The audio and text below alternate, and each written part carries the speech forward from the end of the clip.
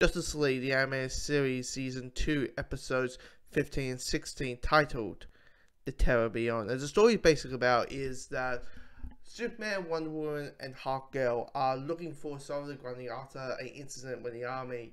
But turns out that Solomon has been summoned by Aquaman and Dr. Fate to save the world from mystical threats. This story is probably the weakest script that Adrian Gaddafi ever written for Justice League. I mean, it's not bad. It's not the worst thing I have ever seen for the show. But personally, the first half is just redundant. Like the first 15 minutes is just a lot of Superman and Wonder Woman and Hawkgirl, asking questions about where's Aquaman and Son of the Grundy? Where's Aquaman and Son of the Grundy? Where's Aquaman and Son of the Grundy? And it felt really redundant. I really wanted the plot to move on. Also, there's a fight scene at the end of the first half that felt really meaningless. Really, it felt like it's a Saturday morning cartoon.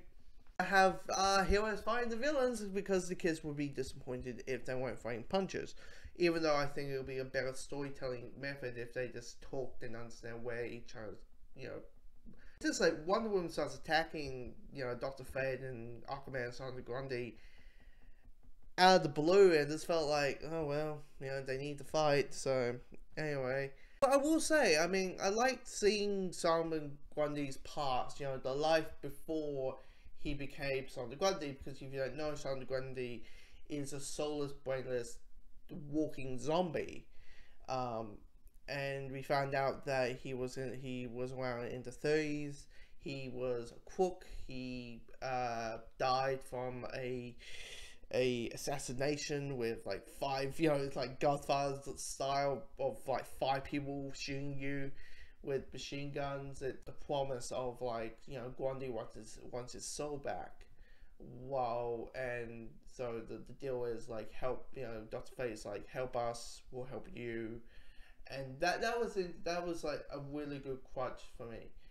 The second half is way better because you're getting payoff. You're getting more more stuff is happening. Stuff is starting to get interesting.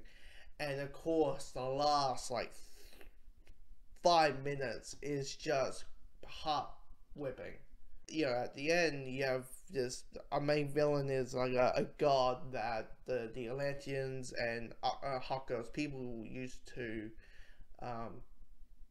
worship. Grundy heard about a soul, and he immediately attacks our villain and saying like, give Grundy his soul back, give it back. And he is just whipping and punching and going inside the body, because it's like a big head with snakes and stuff like that, and he dies from it. And Hawkgirl shows up, and it's the most quiet moment and the most heart-whipping moment. I'm tearing up even thinking about it, because you have like, I'm paraphrasing of course, but you have Grundy, Hawkgirl's in having Solomon in her arms, and Grundy asks her, will I be in the afterlife? Will my soul be in the afterlife? And Hawkgirl's like, I don't believe.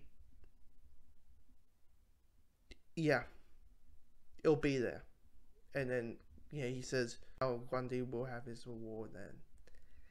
And it's this kind of like,